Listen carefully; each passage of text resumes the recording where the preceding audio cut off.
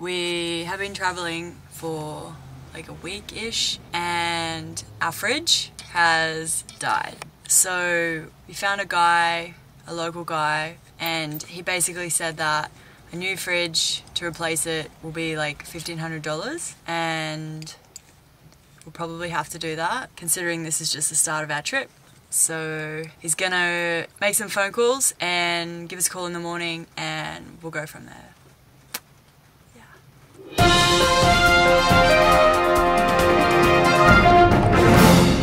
Yeah, that works for us. So what time would you want us at the shop?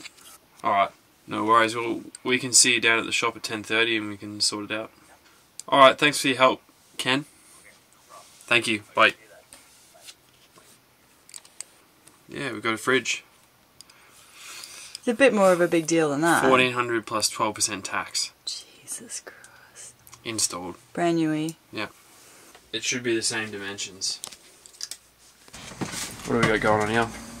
I'm just taking all of the food out of the fridge to get a new fridge.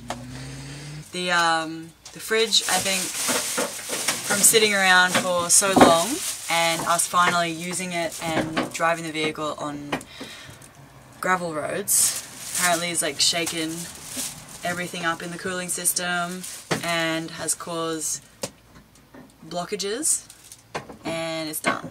Unfixable, but we're getting a new fridge. And it's good that it happened at the beginning of the trip because I feel like we'll actually get our money's worth in the fridge. So it's not that bad. The fridge didn't really work anyway, so. Whoa. We got a couple of days out of it. And this is the man, Ken. Saving us. He's going to save the day. So apparently it's this thing that has broken, actually, the cooling part of it. When the liquid inside gets too old, it solidifies and can't get through some of these small holes. And once that's done, she is absolutely replaceable.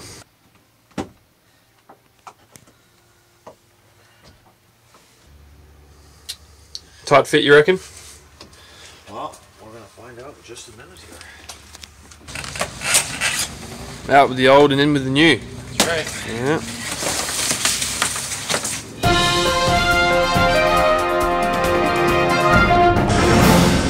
Success. Fridge is in. Looking brand spanking new. Ken seems to believe that it's absolutely unheard of that a fridge can just fit straight into the same hole without any minor adjustments, considering how old it is. So we're looking up. So Bill, show us the new fridge. Woo! Oh my goodness, look up. It's looking good. Looks good. Blah blah blah blah blah blah blah blah blah blah. Go. Hey guys, so here we are in sunny Agassiz. Go. Hey guys, so we're here in Agassiz, killing some time. We have to wait to get some cash out to pay for our fridge because conveniently Commonwealth Bank is shut down until 8 AM Australia time, which is in about an hour from now. We won't be able to get cash out. So we're just waiting. We've hit up a couple of op shops and I'll tell you what. How many bargains have you picked up? So the entire time I was in with Ken fixing the fridge, Josephine was in the charity shop for the entire time. We actually pulled the fridge out, put the fridge in, and still no sign of Josephine. Had to drag her out of there. I looked at a pair of jeans and a shirt and it would have been in total $9, but on Fridays they have fill a plastic bag for $5. So you get a full bag of clothes for $5 and you get a second bag for free. Anyway, Bill was helping Ken fix the fridge, darling Ken. So I wandered off. Conveniently next door, his workshop was his charity shop. So I was in there for a little while. Took like an hour.